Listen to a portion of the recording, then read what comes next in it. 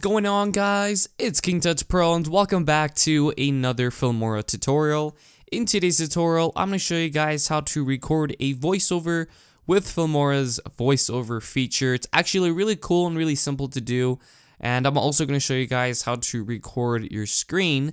If you guys didn't know that, Filmora does actually allow you to record your screen, which is pretty cool because you don't want to spend more money with another software to record your screen, and Filmora has that ability for you, and it's actually really simple. So we're gonna start off with the voiceover first. So you want to go ahead and import your video. You guys can do that by going onto the media import, and I have some footage here that I chose, and go ahead and just drop that into the project manager right here, or the media folder, which is where all of your files are located.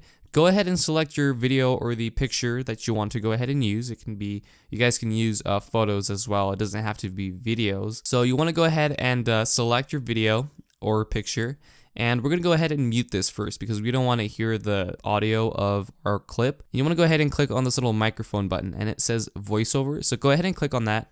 And then it's going to bring up a voiceover window. And then it says record audio from.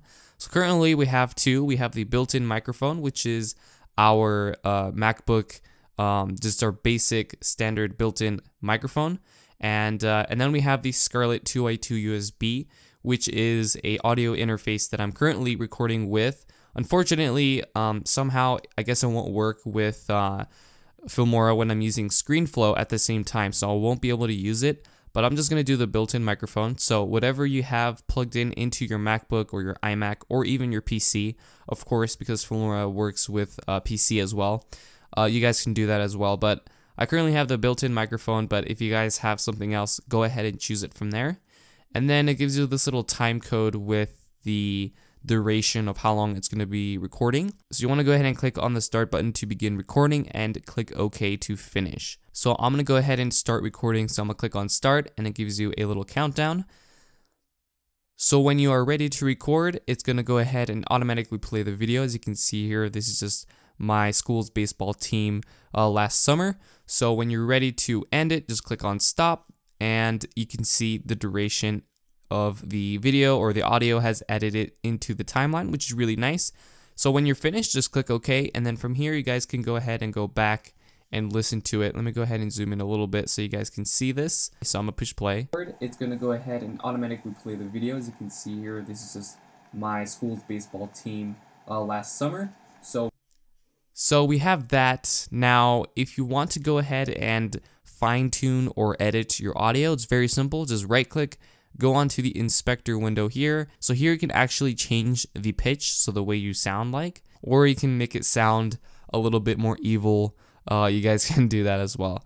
You also can fade in your audio, so maybe you want it to gradually increase as you are talking. You can do that as well. You can move the amount of the fade in, and you can even fade it out as well to match it to 1.4 seconds. So from here you have the volume. Of course, you can decrease or increase the volume depending on how quiet or how loud the audio is. You guys can even speed up or lower the speed. So yeah, the speed and the pitch is kind of the same thing. However, the speed will just make it faster. It won't really change your voice in a way. It will just speed it up. So then we have the equalizer. You guys can actually add a equalizer. You guys can do dance if you wanted to, and if you click this little settings icon, you guys can go ahead and customize the equalizer. So maybe we want to make our voice to sound more acoustic. You guys can select acoustic, and you guys can click this and move it up or down, just like that, and change the values. Click save. So we also have the denoise option, which will allow you to remove background noise. So if you guys have a fan in the background and you want to get rid of it, Filmora will try its best to go ahead and remove that audio or the background noise. So we have couple of options. We have weak, mid, and strong. So weak is where you don't have that much background noise, and mid is when it's a little bit loud but not too loud. And if you have a lot of background noise, you want to go ahead and choose the strong option to remove the background noise.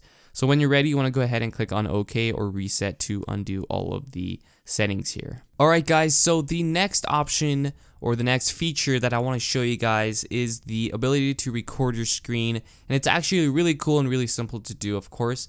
So if you guys hover over to the camera icon next to the voiceover button here, you're going to have the record screen option, and this will allow you to record your screen. So it's just going to bring up a new window, and then it gives you a couple of settings that you guys can change. So right here we have the full screen.